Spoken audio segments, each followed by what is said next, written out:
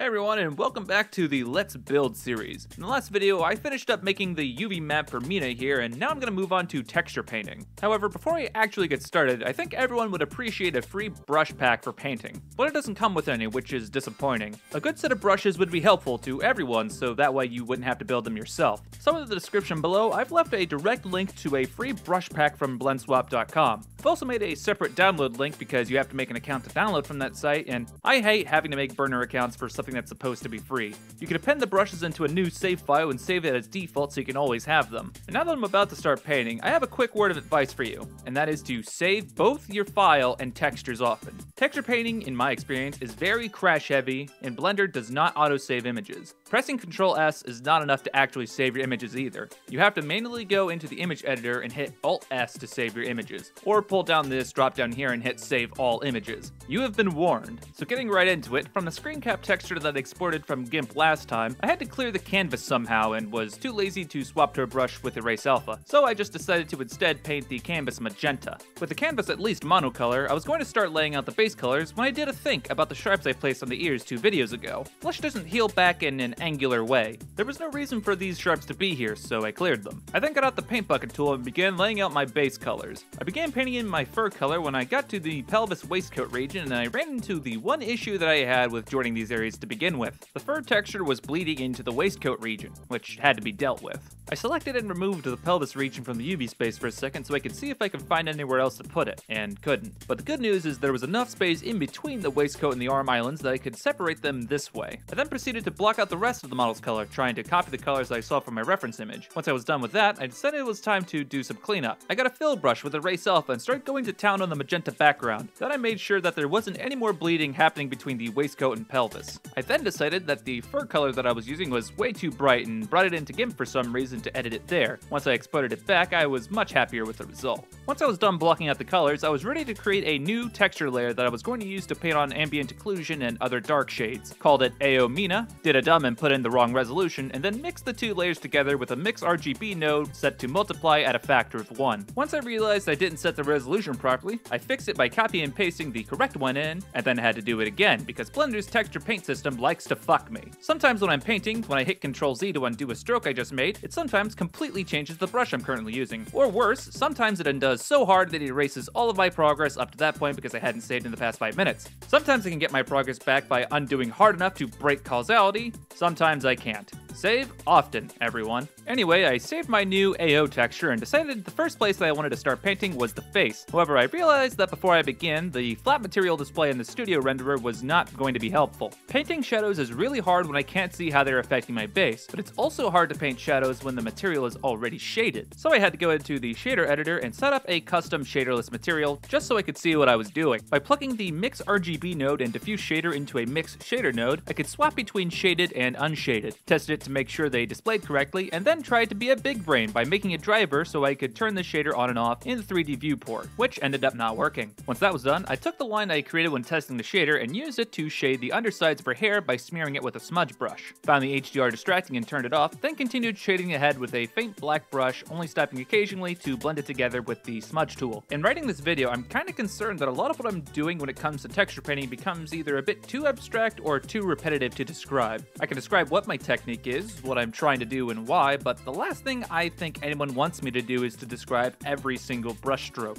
I have 6 hours worth of footage left to edit through, and almost 4 of them is involving painting. I still got rigging and weight painting left to handle. How many times do you think I can really describe myself painting something? Especially considering painting is more of an artistic endeavor, which is a subjective experience. I'm not really here to teach painting. I largely want to focus on the technical aspects of actually making a model and texture, so I'll only be glossing over things briefly that I do paint moving forward, unless there's more of a technical issue involved. If you guys have a different opinion on the matter, or do want me to slow down with the painting, leave a comment down below. I'll try to find a better solution if everyone wants me to. On the subject of something more technical, I ran into a big one when I got around to painting the eyes. After taking a few passes at it and not really getting anything that was worth keeping, I realized an inherent issue in my approach. By painting the eyes directly onto the face, they would become static. I wouldn't have any good way to animate them. She couldn't blink or look around. I had to make a different approach. So what I was going to do was make a new 2D plane for which the eyes to sit on. I tried adding a 2D plane, didn't want to align it, so I deleted it, and instead just duplicated the face where the eyes were supposed to be and used that instead. At first I thought I was going to put the eye texture into the base Mina texture, but thought against this. It would be far more efficient and future-proof to save it as a separate texture, so that in the future, if I had plans to make more eye shapes, this would allow me to make as many as I wanted, assemble them into a sheet, and then use a UV warp to sift through them. So I started setting up the material for the eye. I wanted them to be shaderless so they would be unaffected by light, like the old cartoons, and threw in a mix shader with some transparency so I could use it. Made some adjustments so the eyes would sit on the face better, started trying to get an eye shape that looked appropriate, then realized not only was the UV map oriented wrong, but it was also set up wrong in the shader.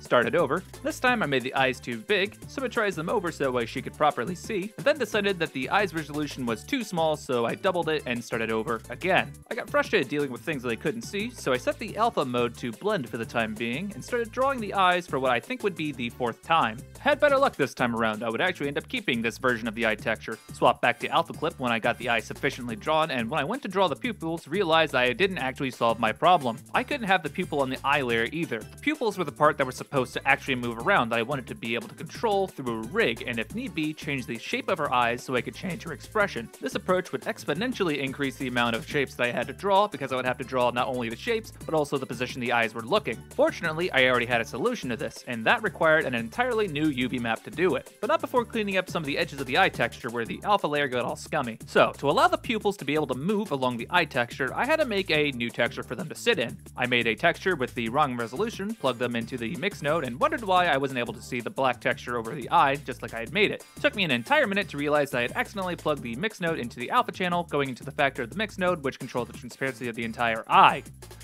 Ugh. I tried again and got it correct this time. I took a moment to clean up the alpha in the eye texture by passing it into GIMP and running it through an alpha threshold function. Went to start painting the pupil texture and then realized that it was covering up the eyebrows, which was awkward. So to solve that, I took the base color from the eye shape texture and passed it through the factor, which was used as a mask to filter out the pupil texture. Since the eye was white and everything else was black, the only place that the pupil could actually show up was in the actual eye itself. I started painting the pupils, realized the resolution was too small, and started over. I seem to be doing that a lot this video. I drew what I thought would be a good pupil and realized that it wasn't being projected properly. The issue was I'd never actually implemented the new UV map to do anything. Matter of fact, I don't think I ever explained how I set that up at all. A UV is just a vector that tells the 3D software how to project a texture onto a model, and a model can have more than one UV map. For a UV warp modifier, this means that we can target our pupil map and move it around and not everything else. Unfortunately, when I made the pupil UV, it was a full duplicate of my base UV, so it didn't have to do any extra work. So I went back to the shader editor, added some UV map nodes, and hooked them up to the proper texture. I adjusted the pupil map to get it looking right, and for the right side I had to mirror it on the x-axis to ensure that the pupil would not be mirrored, since I made it by symmetrizing the eye plane. I finally got tired of the eye textures using linear interpolation, realized that there were some image crusts at the points where the pupil was being masked out, then brought the eye texture back into GIMP to fix it. I ran it through a value threshold to force everything into binary black and white and exported it again, which fixed the problem. Then I activated maximum overdrive by jumping straight into rigging to make the eyes animatable. I added a root bone for future's sake and started what would soon be the eye controller, but not before adding some last adjustments to the pupil. For instance, I added a wedge for detail and good luck. For the eye rig, I made two bones, one called eye base and the other eye target, had a brief look at a biblically accurate mouse, and then added a UV warp modifier to the model, the object from being the armature eye base and the object to being the armature's eye target. When I went to test the eye target, the base had somehow been parroted to it, but the good news is the system still worked despite that. After resolving a custody dispute, I had full control over the scale of the pupils and where they would look at any given time. The problem was the texture was set to repeat in UV space, so I had to go and set it to extend instead. I went into layout mode to check the full model and was greeted by an abyss instead, and decided not to question it. Back in the UV editor, I noticed that the right eye was larger than the left, so I deleted it and symmetrized it over again.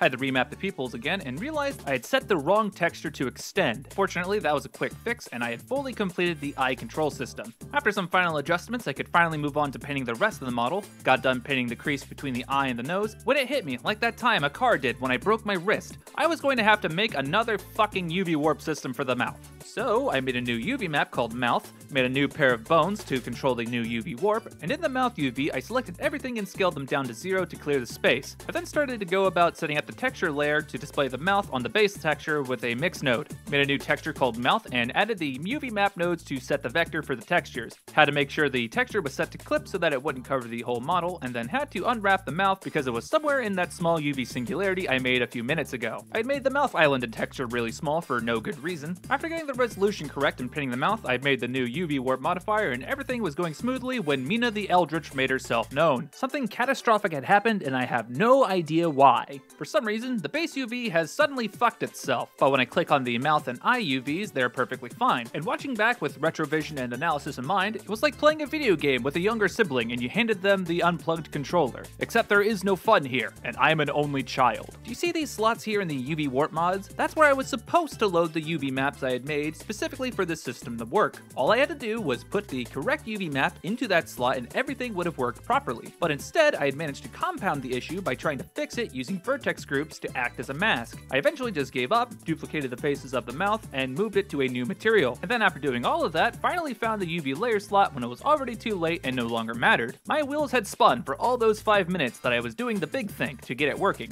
Unfortunately, not only were the hamsters dead, but there was enough centrifugal force that it was able to take off like a fucking helicopter. After I got done burying Ham in the forever box, everything from this point in the video is going to be smooth brain sailing, which means no more big mechanical things are going to be happening. It's going to be pure texture painting, but it's also going to be a bit anachronistic because halfway through the texture painting process, I ended up getting distracted so hard I finished the entire character rig. And I'm not ready to split this into 2 separate videos because I did a dumb. So I'm about to gloss over what I got done painting in the span of 2 hours. Starting with the head, I increased the shading on the underside of the neck by using a fill gradient on the ambient occlusion layer. I struggled for a good bit trying to put shading around where the eye socket should be, and then realized I should probably have a highlights channel for texturing so I could add shine to certain areas. Made a new texture node and connected it with a new mix node set to addition blending. I went on to paint some shading on the overcoat, under the collar, under the armpits, and then painted on the lapels along with some highlights and shadow. Felt that my material wasn't complex enough, so I added vertex colors as well for additional shading because I'm an asshole. Using said vertex colors, I lined the inside of the waistcoat to shade it and then got distracted to add some hair on the top of Mina's head. Really, I just took a tuft from the side of her cheek and then pasted it on top of her head to make some simple shapes. Went back to the waistcoat and started drawing where it would be buttoned together, went over the area with some shade, and finally got around to adding the button. However, it turns out that when I made the highlight layer, I put in the wrong fucking resolution again. Fixed that real quick and added some highlights to the button and her nose. I started adding wrinkles to the overcoat again by using the smudge tool to pull color from the shadows that I created, and then started to draw the rest of them in. And I had drawn quite a lot of them. Shaded the inner waistcoat collar some more, then got to working on where the elbows bend to make them nice and worn. Tried to use a gradient fill brush to try and paint the cuffs, but gave up and used vert colors instead. And then Blender fucking crashed. Like Chekhov's fucking gun, I warned at the beginning of the video to save your files and textures often. And fortunately, I did. I literally saved all of my textures 2 seconds earlier, so nothing was lost except for the vertex colors and the hair that I made, which I didn't realize it was lost until much later. I probably should have pulled the autosave, but I forgot. I finished the inner collar of the waistcoat, continued shading the arm some more at the fold of the elbows and at the cuff of the wrist. Added back the vert colors I lost there, then went back to the waistcoat one final time to hit it with a gradient fill bucket tool set to multiply to darken the lower half and add back the vertex colors I lost here as well. 1 hour time skip later, I started adding the hair back that I lost and gave her more this time since it looked better. I peeped the rig for a quick second and then got down to business painting a fur texture all over her body. This took a really big majority of the rest of the time. About 35 minutes or so was spent doing this. This is one of the brushes from the pack that I listened to earlier, and it definitely helped a lot. Some notable things I did that didn't involve adding hair was adding shading to the pelvis region at the thigh gap, made the tail and feet pink to match her ears, added some hair strokes to these areas to make the transition more realistic, added some red flush to the bottom of the feet, some yellow on the top, and a few small line details. I went back to the overcoat one last time to add a gradient and some wrinkles, then I put some vertex colors on the inside of it to darken it. And for the last and final details, we come to the ears. I wasn't going to do anything too crazy, just a quick gradient and some highlights and move on to something else, when I noticed something wasn't right. It took me all of finishing the texture to realize, but the right ear was being projected upside down. I had apparently stacked the UV island wrong all those hours ago. Took a minute or so to correct it, and finished painting the rest of the hair on the back of the ear. And I finally finished the texture for this character. And all we have to do now is rig the character and we'll be done. But that'll have to be for next time. I hope this video was helpful. Be sure to like and subscribe or leave a comment telling me that you like this video. It's one of the only ways that I know that it's worth continuing. If you want to support what I do, you can support me on Ko-Fi or check out any of my other important links down below. But other than that, yeah, that's all I have to say, so see ya.